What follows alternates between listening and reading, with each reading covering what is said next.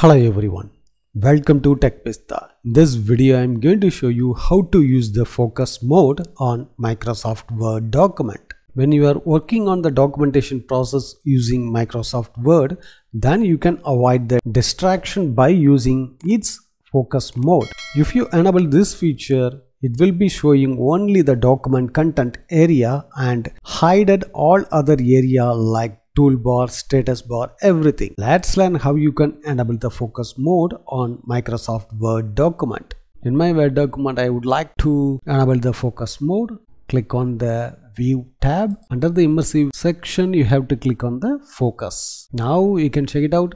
The content area only displayed. All other section has been hidden. This will be really helpful to avoid the distraction while you are writing the documentation process. Thanks for watching this video. If you have any question, enter the comment section.